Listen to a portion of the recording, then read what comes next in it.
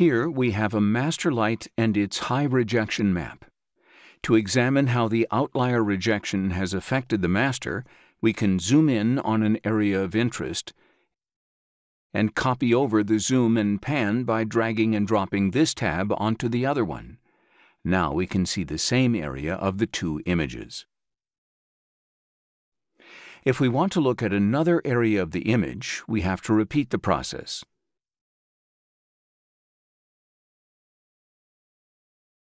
We have therefore introduced a new graphic function in PixInsight 1.9, View Synchronization.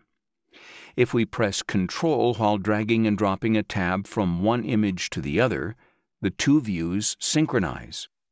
We know that the views are synchronized because this orange dot appears here in the View Selector tray. Now, when we move one of the two windows, the other moves in the same way. This new feature means that we can quickly and easily detect any traces of lines rejected when integrating the master light. For example, we can zoom in on this trace and check that this area is clean in the master light. This is pixel-level synchronization. In other words, the two windows have the same pixel coordinate in their center and the same zoom level. We can also sync the windows by opening the Image menu and selecting Synchronize. We select the image we want to sync and press OK. We can disable synchronization for all the images in the current workspace. Synchronization is a property of the workspace. This means that if we move an image to another workspace, the synchronization is lost. To enable synchronization again, we need to go to that workspace and resynchronize.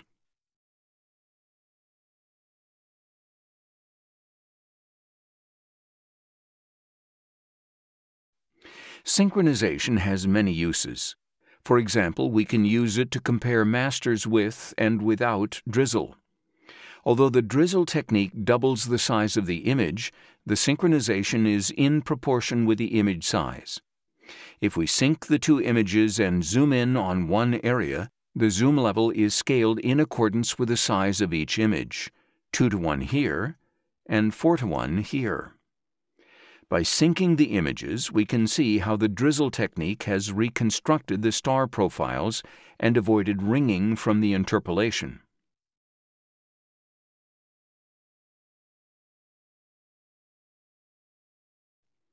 Syncing is also very useful if we have an annotated image and its unannotated version. When we sync the images, we can see the annotated one on the right with all the object identifiers and the detailed image on the left without the labels getting in the way.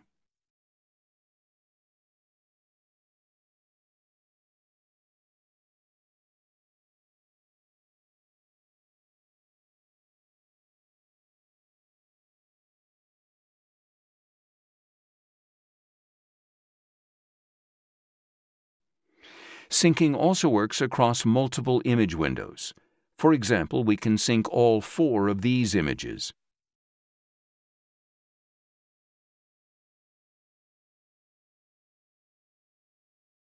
When we zoom in on any of the 4 windows, the synchronization works across them all.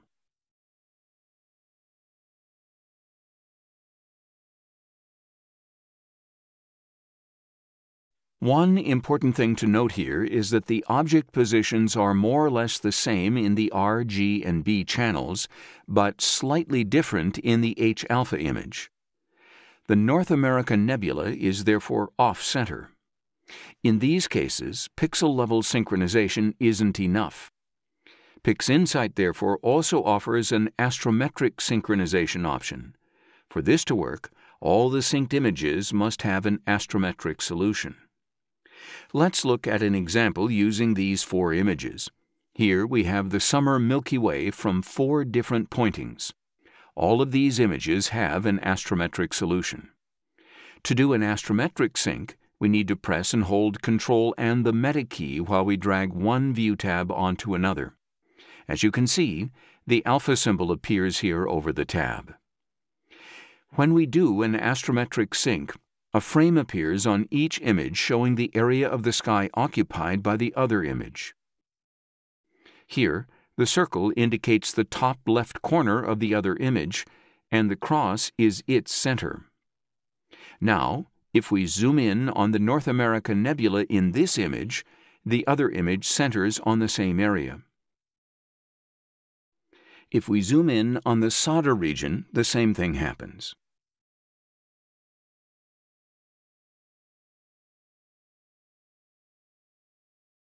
As with pixel-level synchronization, we can also sync several windows at the same time.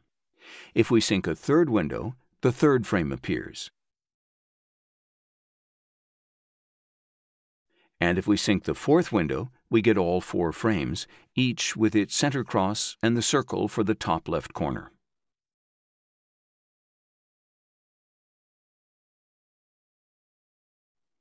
The 4 frames all have this area in common. What happens if we zoom in on the North America nebula now?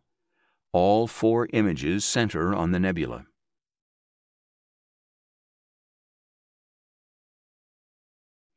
But what happens if we zoom in on this nebula, for example, which only appears in 2 of the images?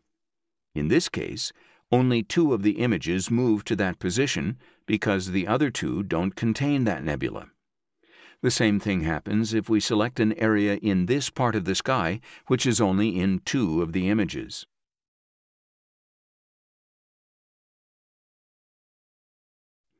To do an astrometric sync via the menu, we simply need to check this box here.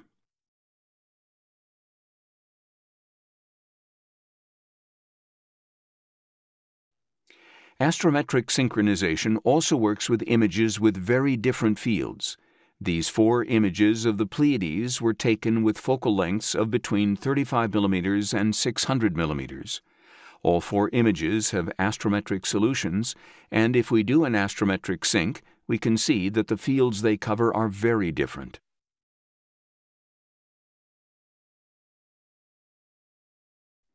In this example, the circles showing the top left corner are very important because these images are rotated. For example, this corner is the top left of this image, and this is the top left corner of this image. When we zoom in on the Pleiades, all 4 windows center on them, each with its respective orientation.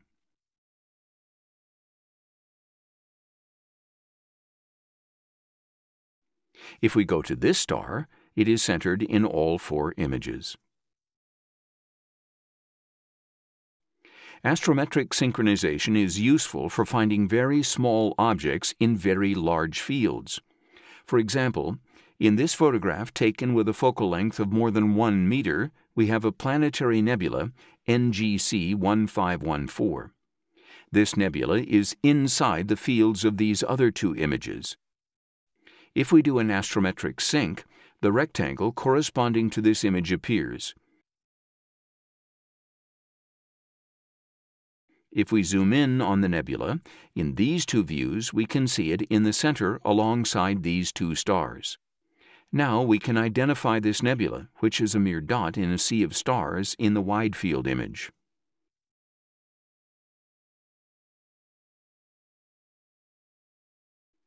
Synchronization also works with previews. If we create a preview of this area and zoom in on any of the stars in the Pleiades, all the other image windows center on the same star.